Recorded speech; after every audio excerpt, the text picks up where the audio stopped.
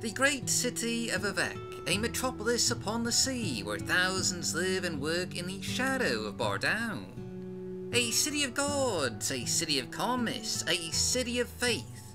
Vivec is one of the largest urban population centres in Morrowind, and for such a massive city, you would expect a certain amount of infrastructure. Gates, walls, bridges, protective or ceremonial fortifications, lighthouses and beacons. A city of this scale depends on the flow of traffic, trade and goods, both from land and sea, and all that requires. Which brings me to today's mod of the day. Or as I should say, mods of the day. For today we're taking a look at two mods by Kalinter, including the Great Seawall of Vivec and the Gates of Ascadia. Two mods that add aesthetic new additions to the land and sea routes that lead into the city of Vivec. First, the Great Seawall of Vivec. It is a massive fortification that stretches across the entire Norvayn Bay, limiting passage into the city itself to just a single gate, a remnant from the time when naval raids were common, and today a choke point to prevent smugglers from entering the city. For such a horizontal structure, there is a lovely amount of verticality here.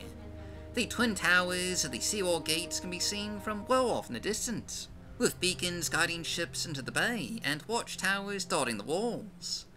And this works perfectly with MWGEX Vivec Lighthouse, a seamless and synergetic combination of mods that work in perfect alignment. A visual vista of verticality in Vivec for visitors to view on their approach. And of course, this also works just pretty well with all the different mods out there that expand or add docks to Vivec, like Rethinking Vivec, Vivec City, Concept Art Vivec Ports, or Hraffengar's Vivec Docks.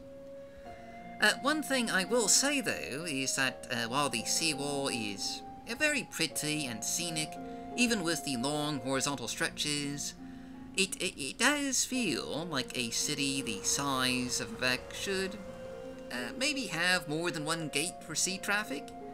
Vivec is a major city, and probably the largest city on the inner sea, positioned between other major trading hubs like Velothi and Old Ebonheart, and just across the sea from the mouth of the Third River, bringing ships from Almasthir, Narcissus, and a dozen other sizable towns along the river.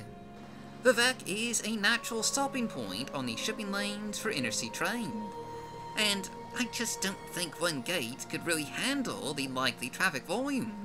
You'd have a queue just going all the way out to sea of ships just waiting to enter the bay. I mean, look at this, right? And look at this. You're sailing a ship out of the harbour of Ebonheart heading towards the gate. But wait, there's another ship heading out at the same time. And then it becomes a race to be the first one to the gate so you don't end up in a queue. And what if a ship is entering the gate while one or two are trying to leave? And that's just a recipe for a major collision right there. In all practicality, I really think there should be at least two gates for sea traffic. But you know, that's just my opinion. Anyway, the second mod here is Gates of Ascadia, which adds, well, gates to the various land routes heading into Vivec.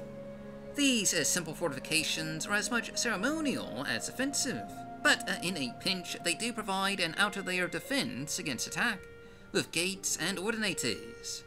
The biggest of these is along the road to Pelagiad, but there's also gates along the bridges coming from the Bitter Coast, and one each for the three land routes that head into the cantons of Vivec.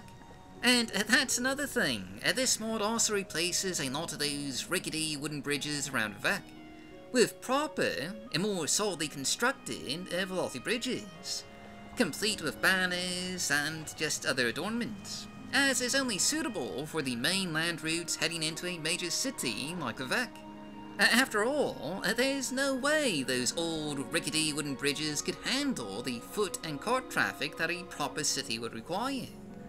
Both of these mods are just incredibly scenic, offering new infrastructure for Vivec that's both immersive and atmospheric, expanding the city with realistic fortifications. This is another just fantastic set of mods by Kalinter, and well worth checking out for yourself. Though, as a quick note, Gates of Ascadia will conflict with most of the Vivec expansion and overhaul mods out there, though it does have a compatibility patch for Beacon. But anyway, that's it for our mods of the day, so, as always, I've been your host, our Golf Guy. Thanks for watching, stay safe, stay healthy, happy modding, and I'll see you all next time.